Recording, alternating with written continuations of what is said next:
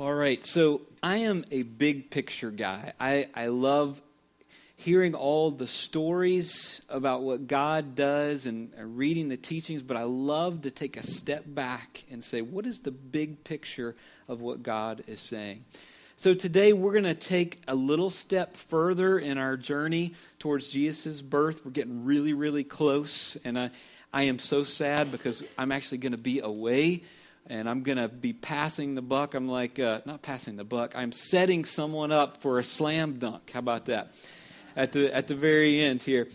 But so we're going to recap and go just a little bit further today. But this is not just for review. I want you to get the big picture. So follow along with me. And I want you to walk in every story that we look at. At the beginning, when there is nothing, God speaks. He creates everything, and He chooses us to make us, and He breathes the breath of life into us. Adam and Eve, they're there, and they have a choice to make. They can obey God, or they can choose, like Melanie said, that one tree, the tree of the knowledge of good and evil. And they disbelieve God. They doubt God, and they take of the fruit, and their sin comes in. And what I want you to see is we're going to see patterns here. When sin comes in, consequences and death come in. And that's exactly what happens. Death begins. That's why we have sickness. That's why some people are not here today, right? Because they're sick at home. Why? Because of the fall. Okay, so death comes in and sickness. It all comes there. But even in this judgment, there is still mercy. We see that mercy when Jesus, basically when God covers them with the covering, the sacrifice, and we see hope. 4 words here: sin, death, mercy, and hope. You're going to see this pattern over and over again. What is the hope? God's judgment to them, He said that the serpent would one day strike one of the descendants of Adam and Eve. This is a picture of the cross and the suffering that Jesus suffered for us. But in that same moment, Jesus would crush the head of the enemy. And again, we see that in the cross and in the resurrection where He defeats the power of the enemy. Amen? All right. And so this is the hope. Even at Adam and Eve, they long for that day when God will do that. As time proceeds, Cain commits murder and things don't get any better from there. It begins to get more and more wicked. And then God has to judge. When there is sin, there is death, destruction, consequences, and that's what happens. God has to judge all of the world. But even in that judgment, there is mercy. He chooses Noah, a righteous man, and his family, and He provides a way for them. And they are safe, brought safe, and there is hope for the new day. Remember, God set that rainbow. I will never again flood the earth. And we see in the ark a picture of Jesus. Everyone who is in the ark, everyone who receives Christ is saved from the destruction. And we see a picture for us. Everyone who receives Jesus into their heart will be saved from the death. As we go by, time goes by, and we have Abraham. God calls Abraham out of a world of wickedness, and He calls him to His own. Says, I want you to come and follow me. And in His mercy, He provides a promise to him. I'm going to give you great descendants. They're going to be as numerous as the sand and the sea, the stars in the sky. And there is hope for what God's going to do. I'm going to make you into a great nation. And at that time, God even tells them, your descendants one day are going to be brought into a foreign land, and for 400 years they're going to go through bondage. But yet I am going to bring them back, and I'm going to bring them back to this land that I am promising you. So time goes by, they're in bondage. God brings them out of that. Well, first of all, that promise is passed from Abraham to Isaac to Jacob. Jacob, also known as Israel, right? His sons go to Egypt. They're in bondage and suffering there. And God provides a deliverer, Moses. And this is God's mercy. And He comes with hope for them. There is a promised land. And God brings them out mightily from there. I've run out of stage, so I'm going to go over here. All right. And so God brings them out mightily from that. And we see another pattern emerge. They go into the wilderness. And in the wilderness, whenever they sin, what happens? Death, destruction, consequences. But yet there is mercy as well. Probably the most famous is they're here at the promised land where God had brought them. They had a choice to step in and receive that promised land, but they disbelieved. And in sin, they wanted to go back to their old way. And so they all had to die except for Joshua and Caleb. That whole generation died. But yet there was mercy. God didn't wipe them out there. He said, your sons and your daughters, they will be able to go into the promised land. They are going to receive this, and there is hope for tomorrow. That generation finally gets to go into the promised land. And you see that same pattern happen throughout Judges. What do you see? When they get into sin, what happens? Death, destruction, consequences, bondage. It always happens. And then what does God do? In His mercy, He sends someone to call them back. And whenever they repent, He comes and there is hope for them for the next day. There is hope for them to enjoy the promised land. This pattern is continued through the kings. Remember the two kings that we looked at? Ahaz, right? What did Ahaz do?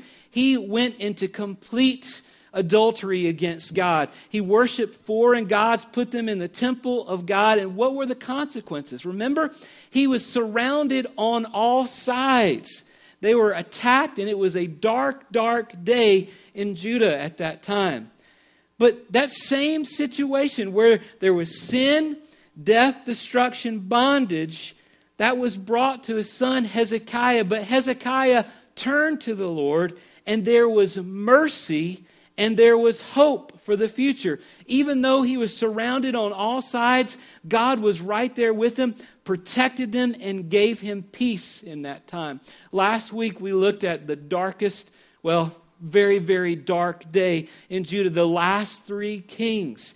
And we saw again this pattern of sin. They allowed terrible things to happen in the temple of God, and death, destruction, bondage comes in. They are brought out of there. Many people are killed, but yet there is an exile. So in this sin, death, destruction, bondage, there is mercy. God goes with them. Remember, what did he say about the exiles? I will be a little temple to you. So God's presence goes with these exiles and stays with them, protects them, gives them peace and protection. And there is hope that one day they will return again to the promised land, and God fulfills that, right? Remember, Cyrus gives the edict and says the temple of the Lord can be rebuilt. And so Ezra goes and leads that up. Then we see Nehemiah come, and the walls are built around Jerusalem at that time. Again, God continues to move. And probably a great story that we can't leave out is a story of Esther. Remember how God in his mercy, where Haman wanted to destroy every living Jew alive, God in his mercy raised up Esther for such a time as that and rescued the whole people of Israel. Now we're brought to this. The silent time, right? That's what the Bible, that's what scholars refer to this time between the Old Testament and the New Testament. Is called the 400 silent years. But we're not left without wondering some of the things that happened. There's a historian by the name of Josephus who tells us a little bit about what happened. And as I studied this today, I got to be honest with you, I learned a whole lot, and it's kind of exciting. Difficult things that happen, but exciting things. Okay, I'm going to tell you about a Greek ruler, and see if you can finish this sentence. This guy conquered most of the known world. His name was Alexander the Great. Right. Alexander the Great comes in, and he basically takes large areas, but he only rules for a short time. He dies, and he has 4 generals that basically take his different lands. They kind of divide it up, fight amongst himself. And if we go down the descendants of this, we're going to follow the solution. Hopefully I'm saying that one right. Their descendants down, and there is a ruler that ranks right up there with the most wicked, and his name was Antiochus Epiphanes, and I'll probably mispronounce that, but Antiochus Epiphanes. How many of you have heard of this guy before? Okay, thank you. This guy was the embodiment of evil. Matter of fact, some of what Daniel prophesied was initially filled with him. And again, it's a type where we see it happen again in Revelation and more fulfillment. But here's some things that he does. And this is about 175 BC, before Christ.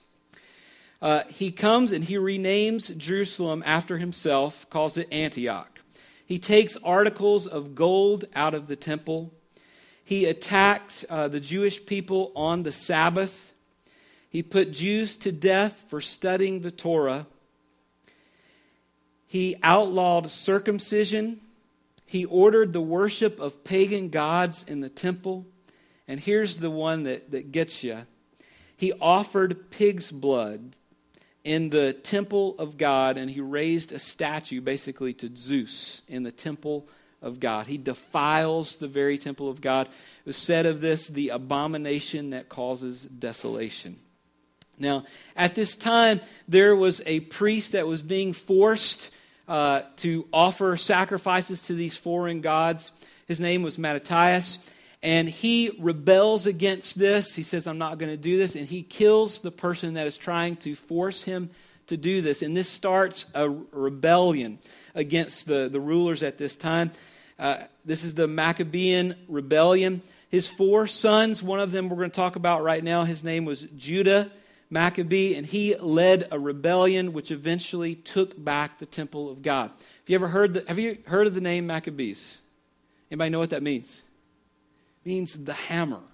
They were the hammer of Judah at that time, fighting on behalf of them. And they were really against all odds. It's a mighty army, but they used the land in strategic ways, and there might have been somebody working on their behalf. What do you think? Yeah, God was looking out for them. And so finally they're able to take back the temple. But imagine what it was like to walk into the temple. You see blood everywhere. You see a foreign god. And you remember what the temple looked like. How that must have shocked them. But they start, and it takes them 8 days, and they completely clean out the temple of God. And during that time, they begin, here's my one big graphic. Are you ready? So you'll notice in the temple of God, there's a lampstand that's here with 7 candles on it. And so they had enough oil to light it for 1 day. And the miracle that is said on this time, again, we can't say this 100% if it was right or not necessarily the word of God, but we believe that this probably happened. God obviously can do anything. So they had enough oil for 1 day, and for those 8 days, God preserved that oil so it would light the entire 8 days. And how many of you know what this celebration is called? Hanukkah. That's right. I may surprise you. Did you know that Jesus celebrated Hanukkah? Look in your Bibles. Open up to John chapter 10 and verse 22 and 23. John chapter 10, verse 22 and 23. I'll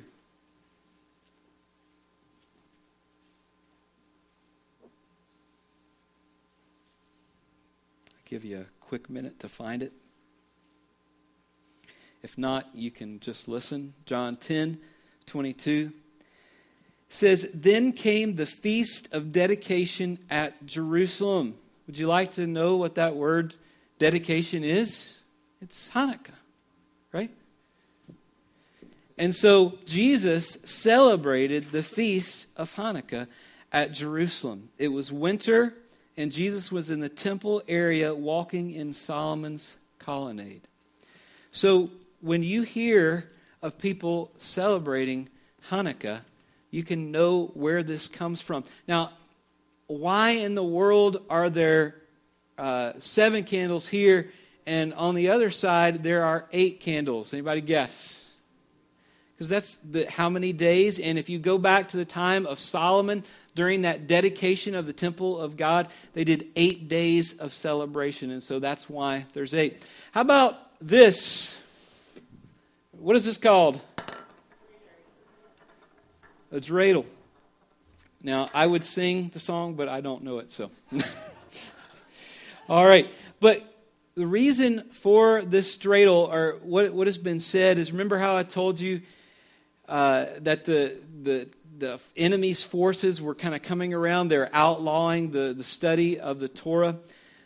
Some children would be outside of their building, and they would either be studying the Torah, and they would always have this with them. And when the officers began to come, they would start playing the game. And while they're playing this game, they could, when the officials would come to talk to them, they could explain the game to them and say, "Oh, we're just playing a game here." And so this was basically a decoy to keep them from finding out that they're really studying the Torah and following after God. So this game was a source of protection for them. If you would like to know how to play, can you explain to them? Okay. You can talk to Patricia afterwards. I did a little bit of study on it, but she could do a much better job at it. All right. So in this time, Judah Maccabee leads this rebellion. They take back the temple of God. They rededicate it to the Lord, and God protects them in this time. As time goes by, eventually the temple is raided again, destroyed. But one of the Herods, right? When you think of Herod, I want you to think of Pharaoh, because basically it's a title. So there are many different Herods. And so one of the Herods started the rebuilding of the temple of God again. And this is where we pick up on history. So don't forget about the patterns. I want you to open up the Word of God to Luke chapter 1. Luke chapter 1.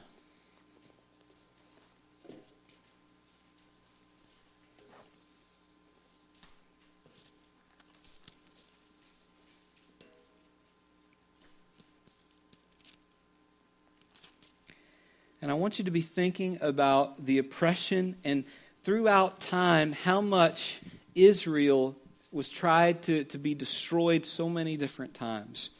And let's pick up in Luke chapter 1 and verse 5. Now, in the time of Herod, king of Judah. Now, was Herod Jewish? No. Herod was actually an Edomite, descendant of Edom. But yet he was made a governor over Judah, and they allowed him to claim the title of king, even though he was not a king. In the time of Herod, king of Judea, there was a priest named Zechariah who belonged to the priestly division of Abijah. His wife Elizabeth was also a descendant of Aaron. So 2 godly people. Both of them were upright in the sight of God, observing all the Lord's commandments and regulations blamelessly. But they had no children because Elizabeth was barren, and they were both well along in years. Once when Zechariah's division was on duty, he was serving as a priest before God. Just so you know, the divisions, they would be serving for about 2 weeks out of an entire year. So there's a lot of priests being able to do this. So there's only 2 weeks that they are needed. And verse 9 says, he was chosen by lot, according to the custom of the priesthood, to go into the temple of the Lord and burn incense. So just in case you didn't know, this was a once-in-a-lifetime thing. There were some priests that never had this opportunity. Matter of fact, if you were chosen to do this, afterwards you were considered rich by everyone else. So it was a very special moment for him. Verse 10, and when the time for the burning of the incense came, all the assembled worshipers were praying outside. I just want you to kind of get a picture. He's going to present this incense before the Lord. In order to do this, he's got to walk by something on his left. You know what it is? Right up there. I wonder, as he goes to present the incense, does he remember the events of Hanukkah? Does he think about all that Israel has suffered? So he goes to present this incense before the Lord. Now, incense represents the prayers. We see this throughout Revelations in many different places. And so he goes and presents this incense before the Lord, and it says that everybody else is outside. So kind of want you to picture him by himself presenting this incense. Everybody is outside, and they are prostrate before the Lord. They're calling out to God for the redemption of Israel, to bring back safety to them out of bondage. And we continue on. It says, "Then an angel of the Lord appeared to him, standing at the right side of the altar of incense." Have you ever been home by yourself? It's kind of dark. No one else there. And all of a sudden, your cat jumps out. And you, wow! Well, you're not expecting that, right? You think you're all by yourself. Something shocks you. Imagine, here's Zechariah, thinks he is all by himself. He's presenting this incense, and then all of a sudden, right before him, was an angel of the Lord. Obviously, he is greatly afraid. And this is what he says. Verse 12, when Zechariah saw him, he was startled and was gripped with fear. But the angel said to him, "Do not be afraid, Zechariah. Your prayer has been heard. Your wife Elizabeth will bear you a son, and you are to give him the name John." So obviously, Zechariah is praying for a son, right? I don't think so. You know why? Because the scripture says that they were well beyond the years of being able to have children. You look on the other side, and when God does something, he doesn't even believe it because he thinks that she's too old to be able to have it. So how many of you pray for things that you know that there's no way you can have? I don't think that was Zechariah's prayer. I believe that he was praying for the redemption of Israel. He was praying for God to move on Israel's behalf. And as he's praying for this, the angel gives him the answer. Here's the answer. Your wife Elizabeth will bear you a son. So his son is going to be part of the answer. And you are to give him the name John. Does anybody know what the name John means? The Lord is gracious. The Lord is gracious. And I began to think, the Lord was gracious to Adam and Eve and provided hope. The Lord was gracious to Noah and rescued him. The Lord was gracious to Abraham and told him, "I'm going to bless your descendants. I'm going to give you this promised land." The Lord was gracious to the people of Israel and brought them out of Egypt and brought them to the promised land. Throughout the many different encounters in Judges and throughout Kings, when people tried to destroy them, the Lord was gracious, even down to Haman trying to kill all Jews. Antiochus Epiphanes trying to kill all Jews. The Lord is gracious. Does he think about any of those things as he hears those words? The Lord is gracious. You're to give him the name John. Verse 14, he will be a joy and a delight to you, and many will rejoice because of his birth.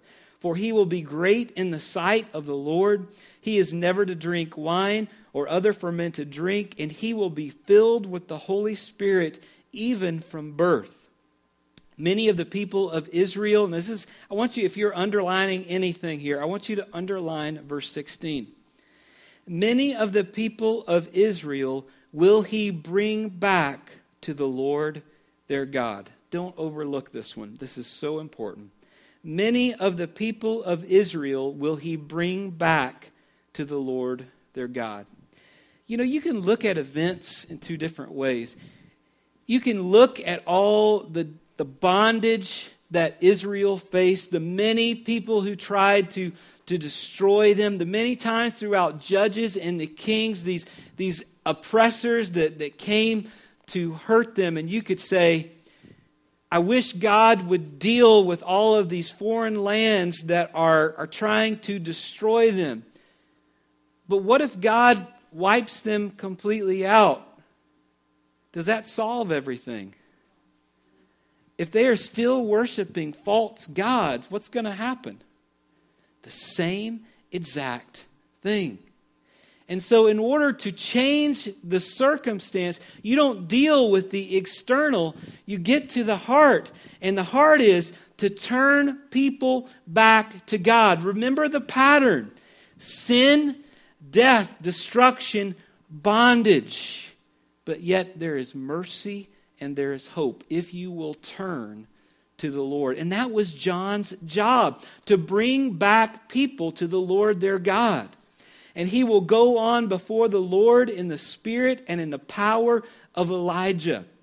He's a prophet of God, to turn the hearts of the fathers to their children and the disobedient to the wisdom of the righteous, to make ready a people prepared for the Lord.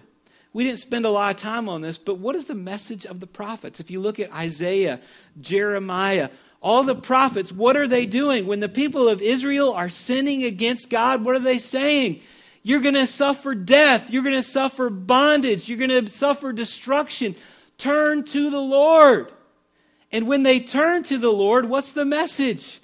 Mercy, hope. God's going to bring you back. God's going to deliver you. And this same message is the message that John has. He's trying to wake people up. Get right with God. This is the source of your problem. Verse 18, Zechariah asked the angel, "How can I be sure of this? I'm an old man and my wife is well along in years." I wonder if his wife heard that. That wasn't very nice of him. Verse 19, the angel answered, "I am Gabriel." Just imagine the hush that happens right then. "I stand in the presence of God, and I have been sent to speak to you and to tell you this good news. And now you will be silent and not able to speak until the day this happens, because you did not believe my words, which will come true at their proper time." Meanwhile, the people were waiting for Zechariah and wondering why he stayed so long in the temple. They're like, "What's going on? He sure is in there a long time." When he came out, he could not speak to them. Just imagine the crowd there. They've been waiting a long time. That all of a sudden he comes out. He is glowing. How many of you ever had something happen to you that's like so amazing that you got to tell somebody? Imagine that all of a sudden your lips are sealed.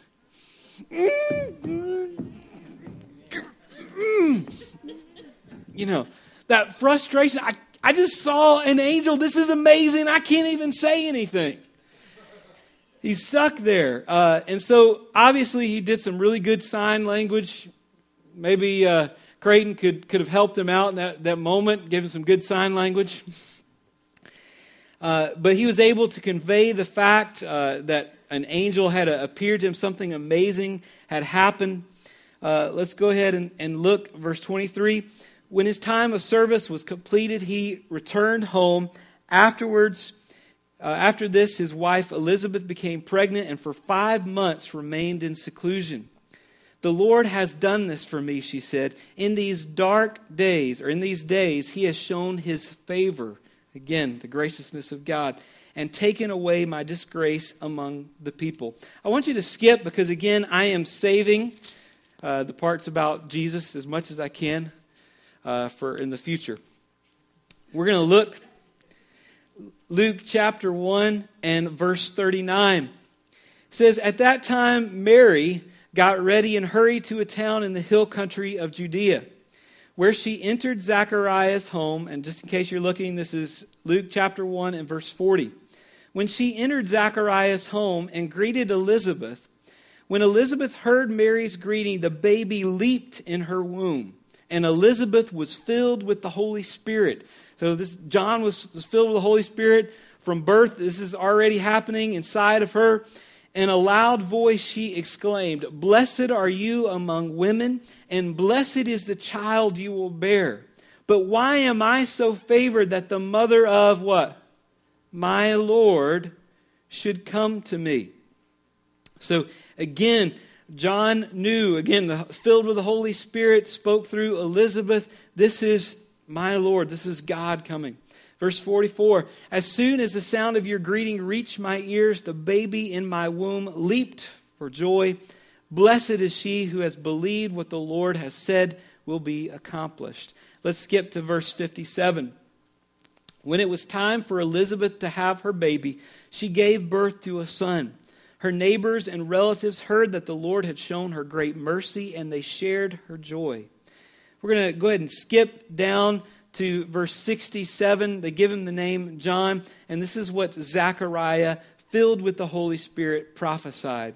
Verse 68, he prophesies, "Praise be to the Lord, the God of Israel."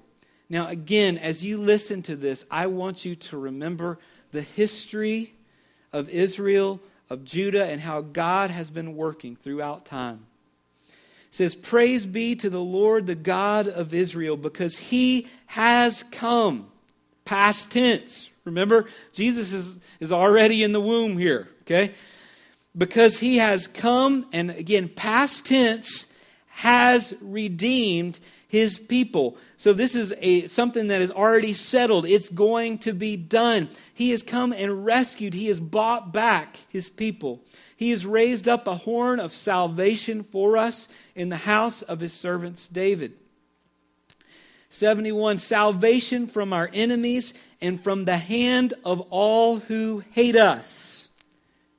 Does he remember Haman?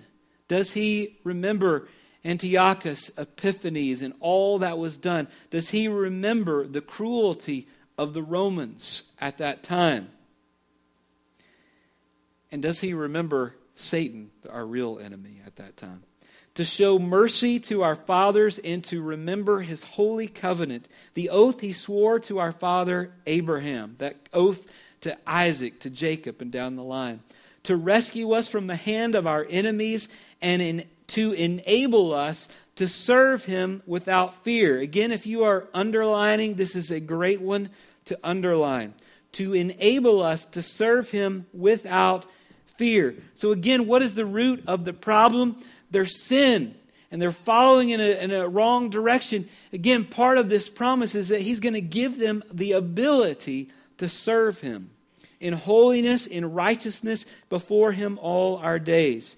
Verse 76, and you, my child, speaking of John, you will be called a prophet of the Most High. You'll be a prophet of God.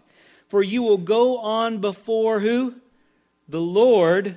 So what do we learn about Jesus here? He is the Lord, the Most High, to prepare the way for him. How does he prepare the way? Repent, for the kingdom of God is coming. Get right with God. To give his people the knowledge of salvation through the forgiveness of their sins. Notice, it wasn't to give people the knowledge of salvation, how to get free from the Romans, the battle plan on how to get there. It wasn't that. Here's what he says again. It says to give his people the knowledge of salvation through the forgiveness of their sins, because of the tender mercy of our God. Even though they have sinned and gone away from the Lord, sin, death, destruction, bondage, there is the mercy of God, and there is hope for the future, by which the rising sun will come to us from heaven. Just like you can bank on the fact that the sun is going to come up every single day, here you can bank on the fact that he is going to come to shine on those living in darkness. We see here a little bit of God's salvation is going to come even to the Gentiles. And the prophets of old have prophesied of that as well. And in the shadow of death, to guide our feet into the path of peace. And then we'll go ahead and close this up with verse 80. And the child grew and became strong in the spirit, and he lived in the desert until he appeared publicly to Israel. How I want to close this up is this. You know, often when we look at the problems in our life, what do we say to God? God, will you fix all of these situations? Will you fix all of these consequences? And I want to be careful. Just because something bad happens to you doesn't mean that you're in this big sin and God's judging you. There are times that we all are going to walk through difficulties, and it doesn't necessarily mean there is sin. But if you stole something and now you're in prison and asking God to relieve you of those consequences, you need to know that that's not the real problem. right? If you have been lying and you finally got caught on it, your real problem is not God rescuing you from those consequences. You put in whatever sin you want to put in and the consequences that come from it. You need to stop focusing on the outside consequences, and you need to see the pattern throughout all of the Scripture. Sin, consequences, death, bondage. But yet, for those who turn, there is mercy and there is always, always hope. Isn't that the message of the Word of God? If you look throughout the Old Testament, you see this picture of a God who's not willing for anyone to perish. He doesn't delight in the death of people. He is trying to call people to Him. He's just asking, pleading with them to turn to Him. So would you stand with me? Mel, if you wouldn't mind coming, I don't know if you could find that song, There is a Redeemer. I don't know if you could do that. I want you to bow your heads and close your eyes just for a moment. And I got to be honest with you. There are some times that I come to preach and I almost say to God, why do I have to talk about sin again? Isn't there something more fun that we could talk about, God? But really, if we look at it throughout Scripture, this is the message over and over and over again. God is trying to wake people up to turn from their sin so that they can experience the mercy and the graciousness of God. And so we're here today. We live in this time where Jesus has died for our sins to pay for all the wrong things that we have done. And we have this opportunity because of the mercy of God to receive the forgiveness. God will take our heart of stone and will make it flesh. He can move inside of us. But even in this time, don't get to that spot where you think that you can continue in your sin and think that God does not care. You know, it would be a travesty to the people of Israel, people of Judah, to say that you can continue in your sins, snub your whatever at God, and think that everything will be okay. No, if you sin, there are consequences that come. But just like God had mercy on the people of Israel, God desires to extend His mercy to you today. So stop. Look inside of your heart right now. Have you given into sin? Have you kind of given up on following God? Have you brought foreign gods into the temple of your heart? Are you doing things to defile the temple of God living inside of you? Today, turn from that. Turn to the Lord. Come and bring your sin before God. If that's you today, I want you to just pray a prayer, something like this with me, if you mean it from your heart. Say, Father, I am so grieved that I have sinned against you. Lord, I've defiled my heart. I'm walking in a direction just like so many of the stories that I've read in the Bible where I've doubted you or I've gone right against what you have said. I've done this, I've done that. God, I don't want to be like that. I want to be one of those times like Hezekiah where I turn to the Lord and I give my life to follow after God with all my heart. I want to be like that. Lord Jesus, I pray that you would come, forgive me of my sins, cleanse me, be my Lord and my Savior, and help me to live for you unashamedly, Lord. And I thank you for your mercy, for your grace, and for the hope of heaven and so much more. We're going to close with a song today, and if God is dealing with your heart, there's some things that you need to talk to God about. Maybe it's sin. Maybe there's just some difficult situations. You know, with the story related around Hanukkah, we don't have any direct thing that says that they were in active sin, against the Lord where they were judged. It was just something that was happening right then. So sometimes difficult things happen. In the midst of that, we can still come before the Lord and ask for deliverance. Same way in Egypt, we don't see any big thing that the reason why they were in Egypt was because of sin. They were just there. And so whether there's sin that you need to deal with, or you just say that there's some difficult things happening in your life and you need God to come and to rescue and be your help, I challenge you to find a place at this altar. And I want to close with one last statement. As we look at the Christmas season, the Christmas story, we need to remember that Jesus is the mercy of God extended to us. He is the descendant who crushed the head of the serpent. He is the ark of our salvation. Like Moses, he is our deliverer. He is what dwells inside of the Holy of Holies. He is the King of Kings and Lord of Lords. He is the Savior. He is the Messiah, the one we've been longing for. He is our hope, our God, and our Redeemer. I challenge you to find a place at this altar. Talk to the Lord.